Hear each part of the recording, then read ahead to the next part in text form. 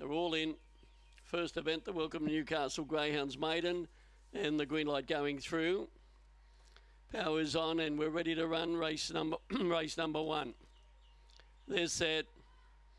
Off and running. Harry Brand jumped about third away. Winning the start was Full Blossom to run to the lead. Now there goes Harry Brand quickly into second place. Down and out of the straight. 2 lengths away there to Rancher as they run to the back.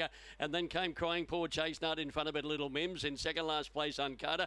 And Nitro Sonic at the tail out of the back straight. Full Blossom leader. He got away about a length and a half in front.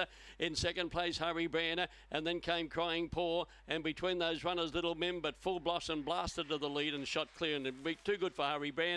In third place, Crying Poor, followed by Little Mims. The next one in there was Rancher, and then came Uncut, followed by Nitro Sonic, and one of the last to pull up was Chase Nut. Well, Full Blossom jumped in front. The favourite got straight into second place, but it's gone too good. It's run 29.67. Number 1, Full Blossom, the winner, Basketball American Rose. And by the honour, Syndicate Many to Teddy's the Whiskey, trained by Ron Lambert.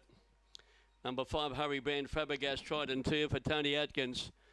And number 10, third, Crying Poor, Paul Licking Haley's Gem for Barry Howell. Fourth to number 3, Little Mims. Those numbers are 1, 5, 10 and 3. Now the run was good, 29.67. Run home strongly, 12.15. Winning margin 3 3/4, 3.5 lengths between second and third. 5:03, 17.52. So that run home time was pretty quick.